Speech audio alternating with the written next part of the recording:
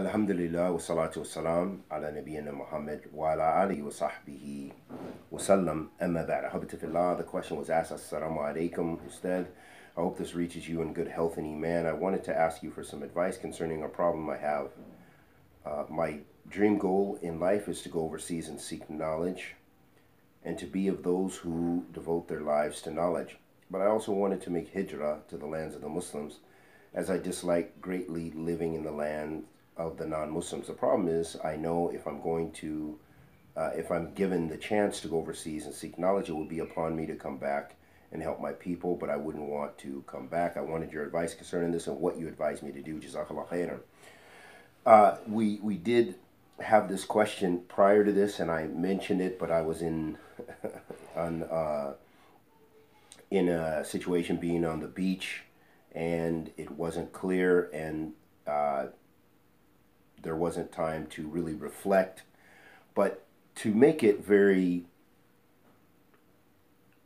very clear, just as advice that you've asked from me and from my experience, as I mentioned prior to this, that it is not an obligation upon you to come back and give da'wah ila Allah subhanahu wa ta'ala.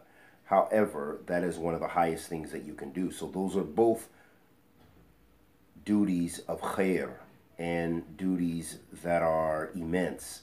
And probably the best way to put jama bain al khairain, to put the two excellent deeds together would be for if a person wishes to make hijrah, that they do so, but at the same time they do go back and give da'wah when and if they are able to do so. So that's probably the best way to do both of those great duties. As the Prophet ﷺ said, إِنَّمَا أَعْمَالُ بِالنِّيَّاتِ وَإِنَّمَا لِكُلِّ امْرِئٍ مَا نَوَى فَمَنْ كَانَتْ هِجْرَتُهُ إِلَى اللَّهِ وَرَسُولِهِ فَهِجْرَتُهُ إِلَى اللَّهِ وَرَسُولِهِ. The Prophet ﷺ said, verily actions are tied to the intentions, and everyone shall get that for which he intended. Therefore, he who migrates for Allah and His Messenger, then he is migrated for Allah and His Messenger. So we know that our actions are tied to the intentions.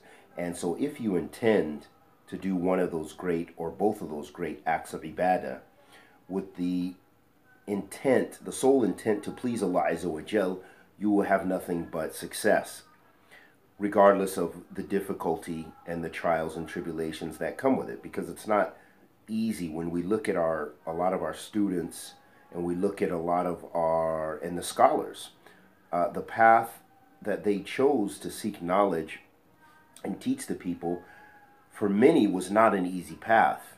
And for those who come from other countries to seek knowledge in other lands like Saudi Arabia or Yemen or wherever, or Egypt or Mauritania or Morocco, wherever they go, that this requires wealth. It requires sacrifice of time and wealth, and sometimes their health, and sometimes their life, and many sacrifices. And it's not an easy path, and it is a steep path.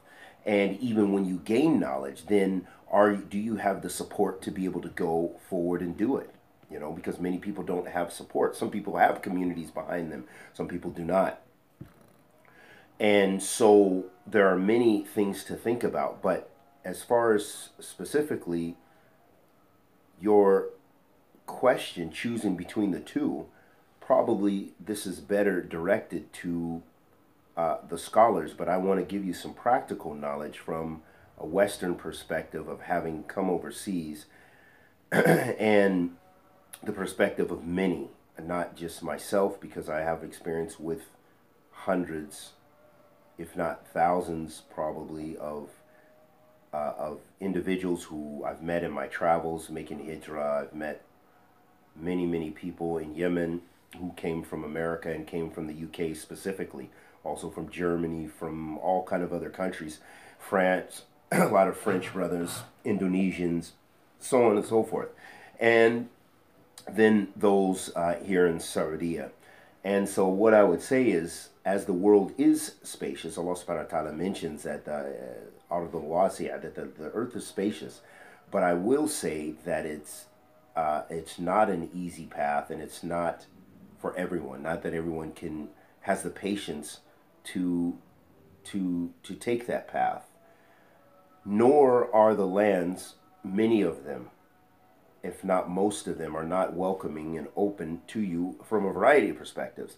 For one, as entering their countries, and technically, to stay in their countries and have legal residence. That's one. Another issue to be conscious of is sometimes the people themselves aren't so welcoming of you. However, if you choose that path, then bi'idhnillah ta'ala, Allah subhanahu wa ta'ala, you'll be rewarded by Allah for sure, whether you're successful or not. So that's number one. Number two, I personally prefer the latter, to go, because I really, for people to go seek knowledge and come back, because I know some very strong students of knowledge that are still here in Sardia. They've lived here forever, and they're not going back to the UK, or maybe they will eventually. They will, and going back to America. Others, but me myself, I would prefer. But everyone knows their situation differently. That they would be back in the trenches building those communities, because we are in desperate need of building communities for the masses of Muslims who are not going to make Hijra, nor will be able to make Hijra. So the reality is Muslims are on the ground in non-Muslim lands in huge numbers, unlike any time in the past in history. And the realities are not like they were in the past. So with that being the case, it is a very excellent thing when we see those brothers and sisters who do go back and can stay on istiqamah and teach and benefit their communities. This is imperative, and we need that. We need more. We don't, people may think that there are a lot, but there really isn't in reality of a lot of du'at, and then people's access to du'at. So I believe really there is a responsibility, that if Allah has favored you with that, and as long as it's not a serious danger to your religion, as in you can't practice, or you're going to go to jail or be killed or whatever, then I do feel there's a responsibility. And even with my experience and my studies, I feel a responsibility to teach, and that's why I do teach by this means. But when I go back, I hope that Allah subhanahu wa ta'ala blesses me with the wealth to be able to spend and devote much more time to da'wah and getting in these books and going forward and leaving that behind for my soul. Because that is one of the highest things that you can do, is to seek knowledge and also share that knowledge. And we know that the best of us is those who learn the Quran and teach the Quran. As the Prophet ﷺ said, خَيْرَكُمْ مِنْ تَعَلَّمَ الْقُرْآنِ وَعَلَّمَهُ. The best of you is those who learn the Quran and teach it.